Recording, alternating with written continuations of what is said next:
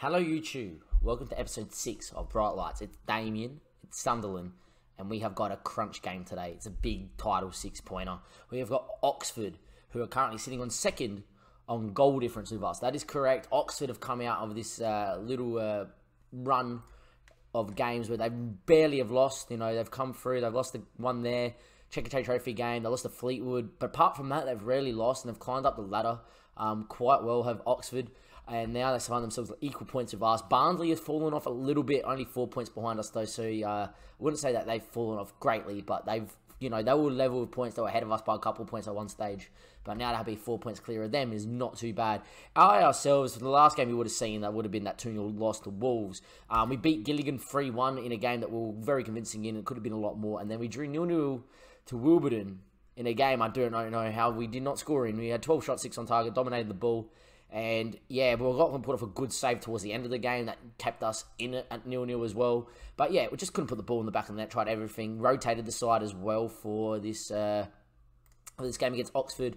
But not being able to win is you know, a bit frustrating, especially with Oxford being right on our tails. But there we are. We go to season previews. It still reckons that Charlton and Barnsley are going to try and challenge us for the title, and Oxford have now moved up to 6th.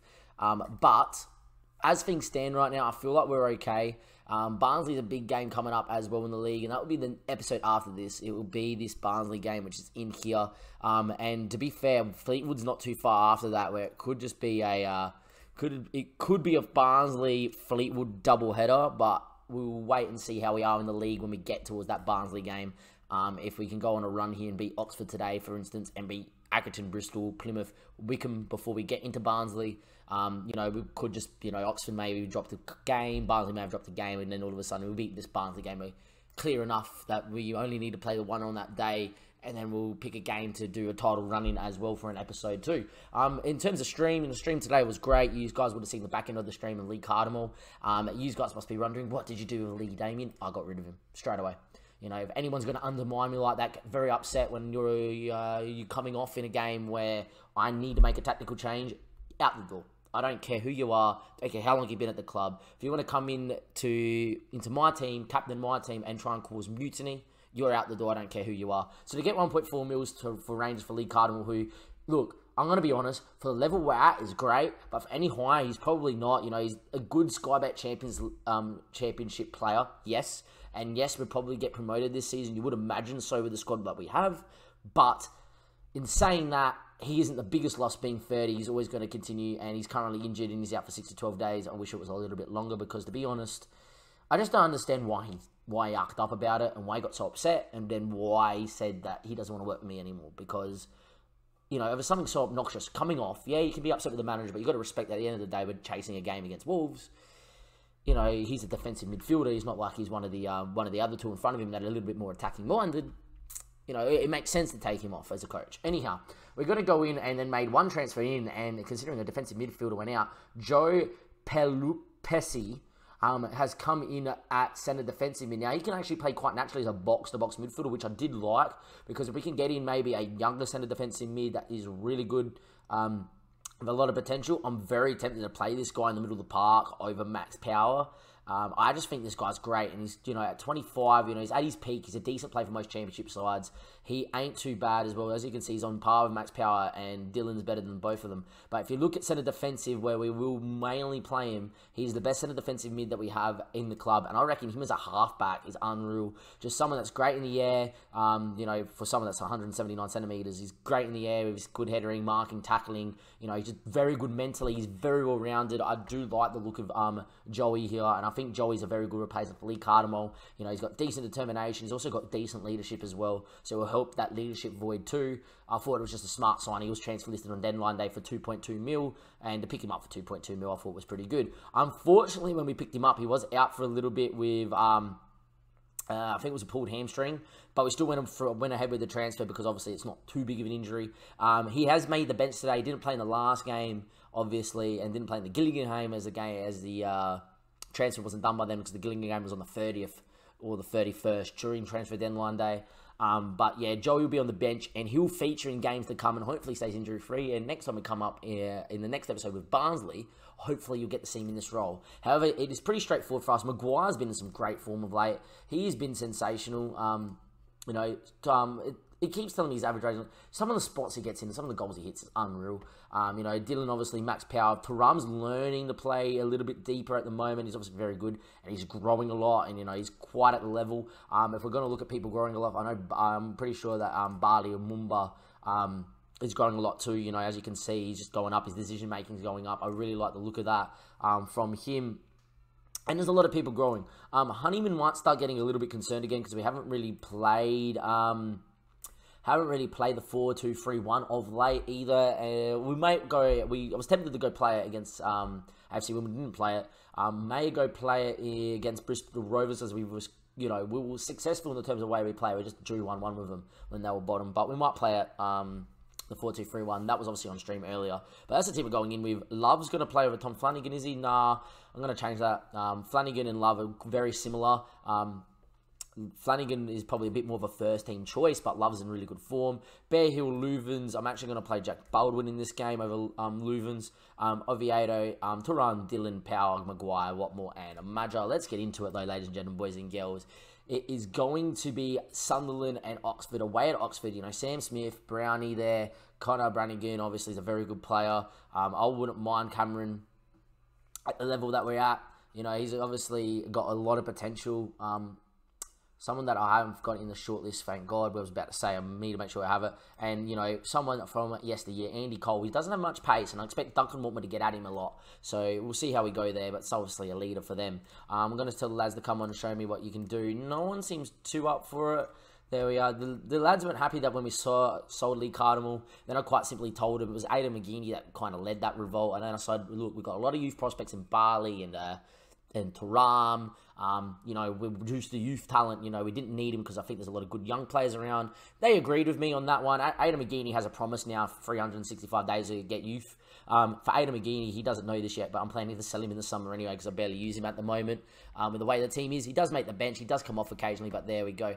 At the moment, though, Oxford are dominating this game. So let's just tell the boys just to show a little bit more passion or demand more. I've gone with demand more, but just want to get out there, get a little bit of work rate and start eking this possession back, which we're slowly doing, not too much. It's a very even game. Would I take a draw? It opens the door for Barnsley, so we just went 1-0 up there for Woodrow, but at the same time, a draw away against a title rival isn't the worst, but this is a big 6-point game. Maja, his ball there, finds Oviedo, finds Turam. Turam's switch is not bad towards Tom Flanagan, who picks up another booking. Every time I seem to play the guy on a live stream or a live game, he picks up a booking.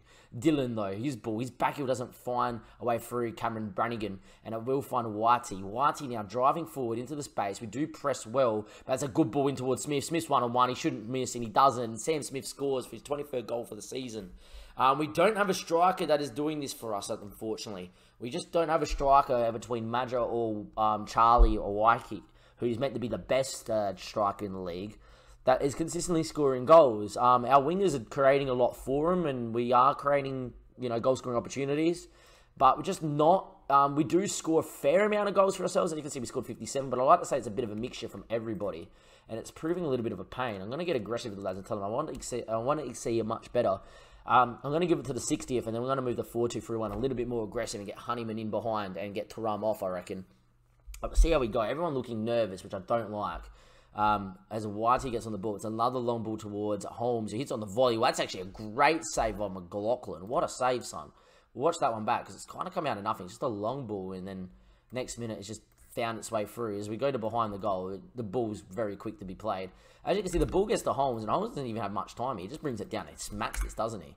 Just look at that. Leathers that outside the foot. McLaughlin's maybe put out a good left hand here. I was talking to a Sunderland fan in the chat today, and he was saying that McLaughlin's been in some great form in real life. And he's been playing well for us as well. So there we go. We still need another keeper, though, I reckon, for next year.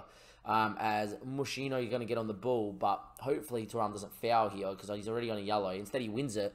I doubt that this is actually going to be a highlight for us, but Watmore's driving forward, and still with Watmore. There's not really much in the box for him. In the end, he's decided to shoot or cross, and it's going to be deflected and out for a corner. Can we work something from the corner? Oviedo's been decent from corners.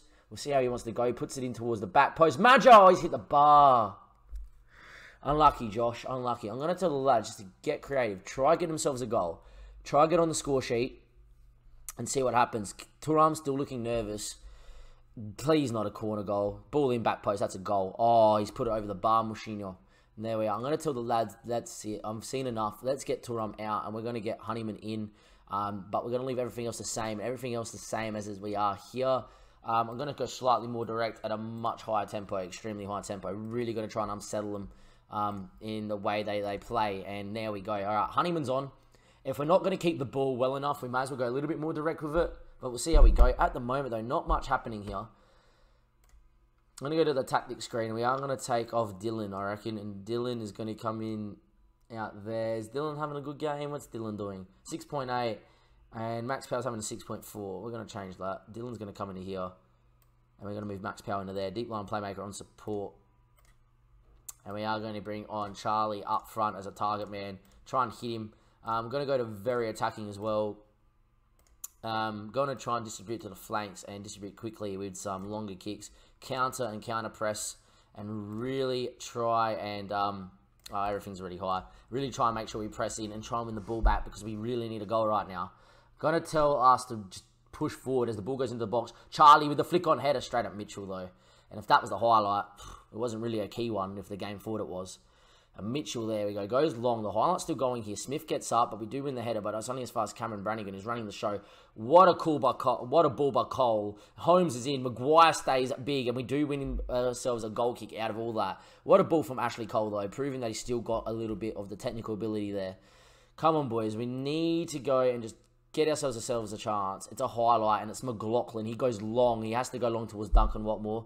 And it's over the top, and it's found Watmore. There's numbers in the box. Watmore, good ball in. It's a good ball in. Maja! Look, I don't know how he's managed to do it. Apparently, it's come off Ashley Cole, and it's gone in, because Maja should have buried that one from 4 yards out, but he's missed the ball. It's hit Cole, and it's gone in, and it's 1-1, and that puts us back in the first place. Squeaky Bum time has a shoot, and we found our way a goal in Squeaky Bum time. Thank God for that. Watmore's ball in. It deflected off Cole. Madge's missed it, hit Mitchell and gone in. Madge should have just buried it. Anyway, 90 minutes. It's 5 minutes at a time. There's 3 minutes at a time. Is there going to be a late minute highlight? It doesn't look like it unless it's going to be from this throw-in. Honeyman, it's a poor ball. Flanagan keeps it in play. Is the referee going to blow his whistle? Is he going to allow this one to come into the box? Instead, he gets absolutely crunched, and it's full time. And we are so lucky to get a point out of this, because we weren't at the races at all. Even though that game seems even, we didn't do nothing. I'm going to tell him that that was a very poor performance, and that was simple as that. Oviedo wasn't happy with that, and he just arced up before with our talks, but, you know, it wasn't the best from us. In terms of the table, where does that leave us? Barnsley didn't win. I'm guessing Barnsley drew or lost. I think they drew because they were 4 points clear. Gillingham held into a 3-3 draw. Gillingham scoring late. 2 goals late and 86-88 to get a 3-3 draw. That's huge for us in terms of the league. So that's going to end episode 6. A Squeaky Bum time equaliser. We weren't at the races at all, but I guess teams that are good, I guess teams that are champions elect find a way to get points they don't deserve, and that was definitely one of the games. Enjoy the rest of your day or night, boys and girls, ladies and gentlemen. As always, link in the description below to our Twitch, our Twitter.